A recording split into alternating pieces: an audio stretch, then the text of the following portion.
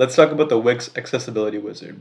When we're making a website accessible, we're making it usable by the largest amount of people possible. In this case, when we're talking about accessibility, we're typically talking about people with sight impairments. So they might be fully blind or colorblind, and we want to make the website as easy as possible for them to use. So these people, if you remember when we talked about alt text and alt tags, these people are going to be using screen readers to read what's on the screen, what's on your website page, back to them. We wrote the alt text to describe our images, but there's some other things we can do to make sure that our site's ready to go to be accessed by people with sight impairments in all different kinds of ways. So to access the Accessibility Wizard, we go up here to Settings, and then Accessibility Wizard about halfway down. We click that, and this little sidebar pops up, and then the wizard will scan your whole site for you and tell you what issues might be outstanding.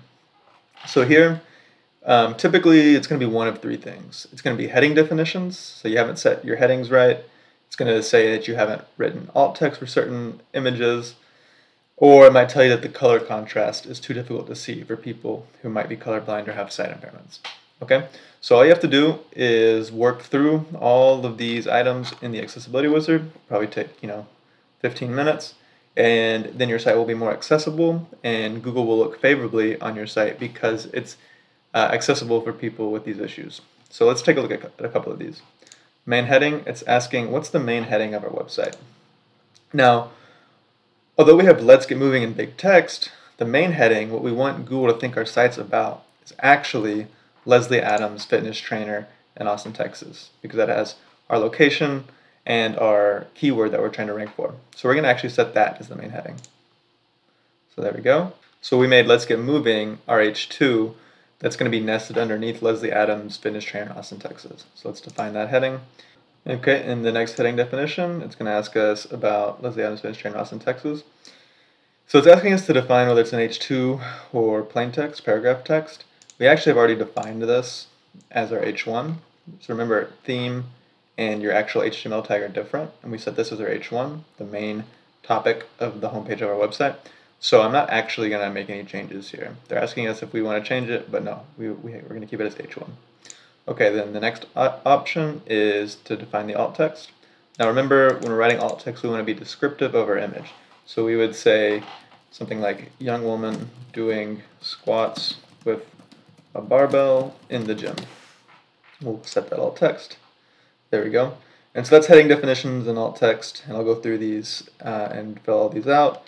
And then, let's see if there's any color contrast. So we don't have any color contrast issues, but sometimes if your text, for example, is like a dark gray on a black background, or it's light gray on a white background, and things are hard to read, they'll tell you that you're having an issue with color contrast.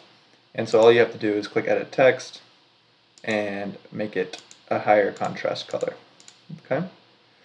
So in a nutshell, that's the Accessibility Wizard, and I'm going to go through and just fill all these out real quick.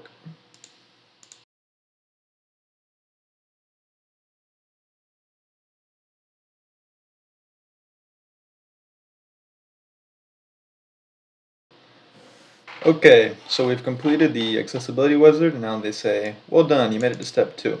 So in step 2, they're just going to give you some tips on how to find accessibility issues that didn't show up in the scan. So if you click continue to step 2, it's going to give you some more information. It says maybe we don't have descriptive link text, so like read more could, for example, be read more about this training service, something like that. Text and images, if you have an image that has text in it, you can put that text in the description. So for example, for our logo Leslie Adams, we put Leslie Adams Fitness Trainer. So we're good to go there. We'll just say that's done. Link text, I'm just going to go ahead and say that this is done. Using color, so this is the same contrast issue we talked about before. Your text should be high contrast on the background so it's easy to read. So we'll say that's done. Zoomed content, everything should be readable on your site. If you zoom into 200%, we'll say that's done. Media alternatives, so all our files should have text alternatives. Again, that's kind of like the alt text.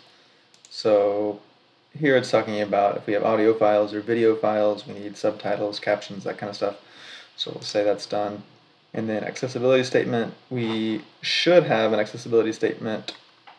This isn't really a huge issue if you don't have these. Most sites aren't going to have an accessibility statement, but you're free to add this if you'd like. So we'll say that's done. And there we go. And then we can scan our site a final time to make sure everything's good to go. And here it says we have some issues on the services page. It's asking about, here we go, our service names, and then it's asking about these placeholder images. So not the actual image, but because remember we set this up with the repeater, this page. So we'll say this image is decorative, it doesn't need a description. Okay? So we'll set those up. Done, and now it says you're all done. Publish your site to make your changes live. Got it. Publish. Okay?